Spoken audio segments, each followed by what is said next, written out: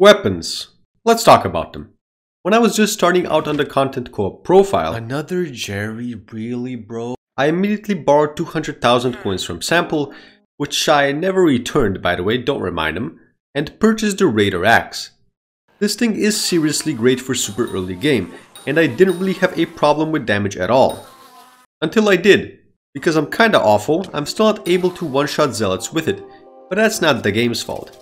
What I feel like is an issue though is finding a good weapon for dungeons as an Iron Man. I'm currently a Kata 23 Berserker and the weapon I'm using is a Hyper Cleaver, which is alright and its AoE damage really helps when there's a bunch of mobs bunched up together, but it's just not good enough for floor 5. Now you could say that I'm not supposed to do floor 5 with this kind of gear, and rather get something like an aspect of the dragons instead, which is probably true. But tell me, why is the first actually good dungeon sword a drop from floor 5? But Powliner, the adaptive blade drops from floor 2. Okay, and? Like seriously, who came up with this thing? 1 point of damage per tier you're gonna shed for ever giving it a chance. Anyhow, this whole conundrum got me thinking. Maybe if I went through every sword in the game, I'd find something good. So I did. Now I won't talk about absolutely every single weapon.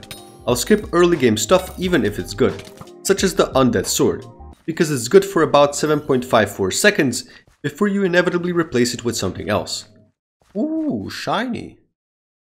So most of the commons and uncommons aren't on the list because I just don't care enough about them, okay? Good. What I do care about, however, is the subscribe button, getting very close to 30 billion subscribers, so click red button please. Thank. Oh yeah, and the like button as well.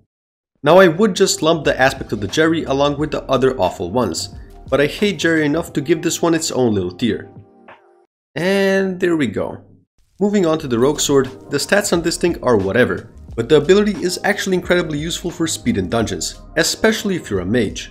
At the start of a run you can just spam it as much as you can and you'll be starring in the new Sonic movie before you know it. But that's all it's good for, so even though I'm really attached to it, I'm gonna have to put it in B. The Raider Axe is seriously great and very cheap for early game. If you're planning to use it a lot, it's gonna do you good.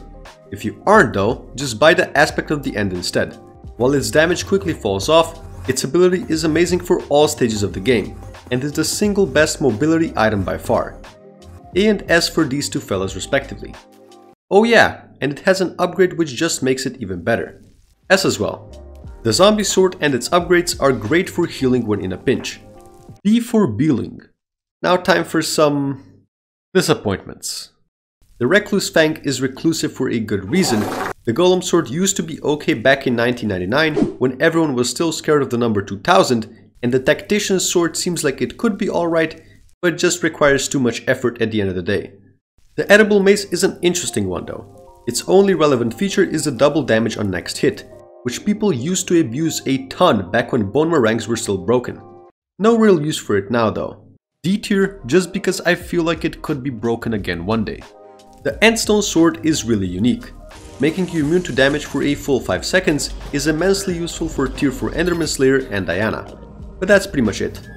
Although I have no doubt it'll find more use in the future. Similarly to how dinosaurs used to roam the earth, the Leaping Sword also used to be good, although its ability is still pretty fun, so D tier.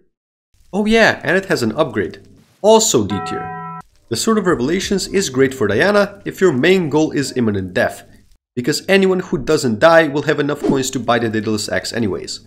C tier since it does have Iron Man use. Speaking of the Daedalus Axe, it's the best weapon for Diana, and its pet stat copying ability can prove useful when wanting more magic find. A tier. The Soul Whip is one of the only weapons that still works with sword swapping, and it works really well. It's practically mandatory if you want to farm ghosts. It's also great for regenerating mana when doing tier 4 Enderman, one of those situational but very useful ones. B tier.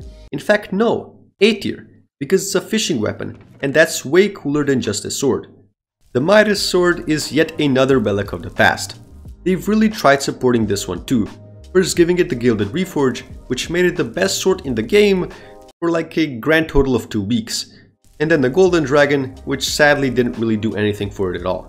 The issue with it is that at the end of the day, it's very expensive and offers nothing beyond being just another haha big damage sword. D tier for its unforgettable legacy. Finally, something fun. The Phantom Rod is a really unique and underrated weapon. Its main use is being able to completely stun-lock mini-bosses in dungeons. So if you're a berserker who's having trouble with those, just hook them and right-click away. That's basically the only thing it does though. B tier because fishing weapon. The Pigman Sword is completely outdated. Goodbye, Pigman Sword. Ah yes, the aspect of the dragons. Once the holy grail of weapons, now reduced to a super early game weapon, which costs like 1/10 of what it used to. It's still really good though. Most players will purchase it after the Raider Axe, and for good reason. It's cheap and effective. Aspect of the dragons? More like aspect of the A tier.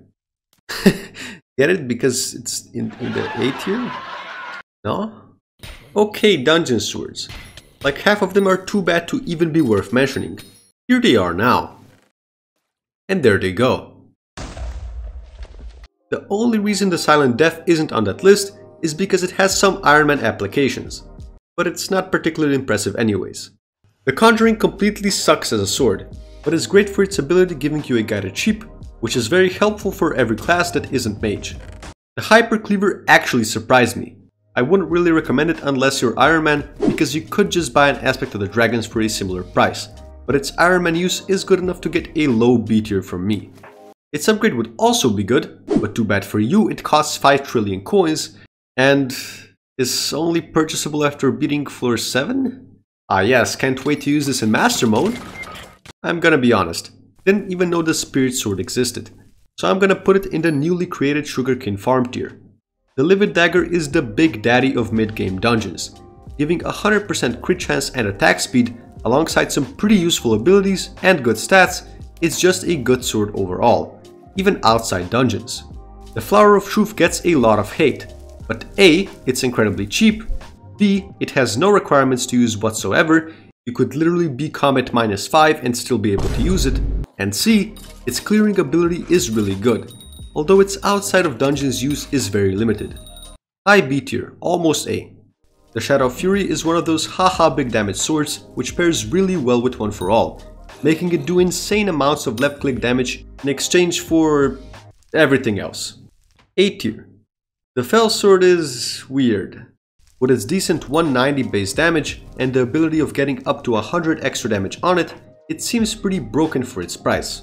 And then you realize that this whole description is a lie, because the extra damage doesn't scale with Catacombs levels. That being said, it's still an alright choice for Iron Man. C tier.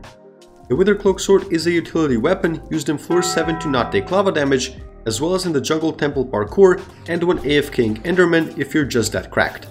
I probably missed some of its applications as well. A tier for its varied use.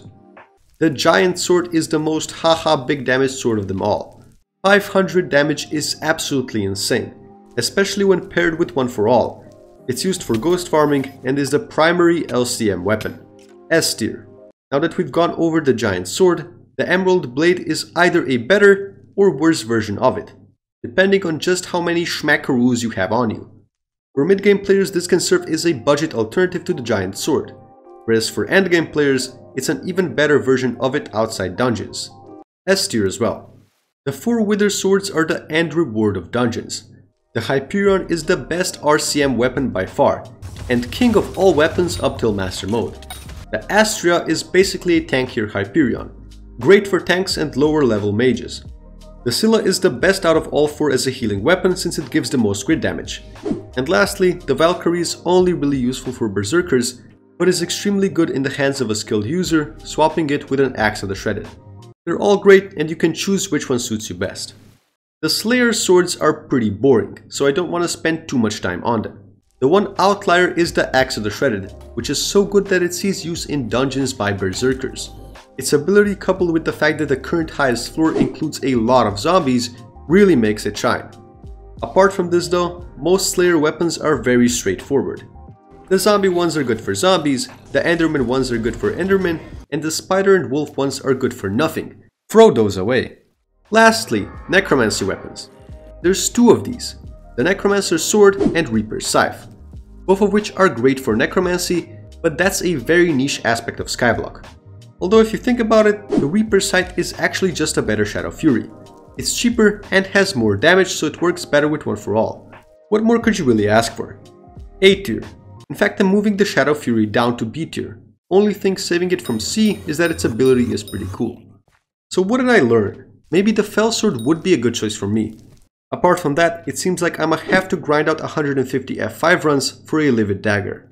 I didn't cover mage weapons or bows because I didn't have the time to do so, but I might make a part 2 if you all like this video enough. Goodbye now.